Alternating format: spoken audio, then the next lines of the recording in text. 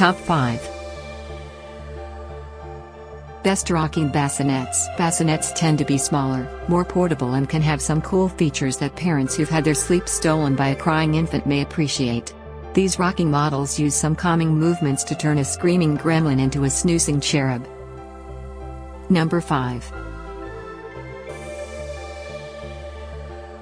Baby Home Air. Collapsing it is simple, the initial assembly is tricky.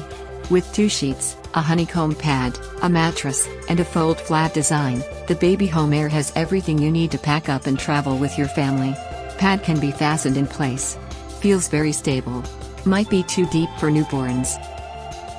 Number 4. SwaddleMe by your bed. Beneath your bed, and it can be raised or lowered, making pulling your little one close a breeze. Plus, the adjustable angle makes it good for feeding. Do you like to keep your offspring nearby while you nap? Soft safety harness. Ideal for small homes. Difficult to clean. Number 3. Graco Dream Suite. When your baby wakes up in a stinky diaper, just grab the handle on the side of this, turn it over, and you'll find a changing table, so you get 2 items in one. Moms and dads everywhere might agree that the Graco Dream Suite is ingenious. Vibrates at 2 speeds. Massive storage basket. We'll need both hands to flip it. Number 2. Fisher-Price Stow & Go. Its lovely mobile will mesmerize them, while the built-in vibrations calm them and the music lulls them into a peaceful slumber.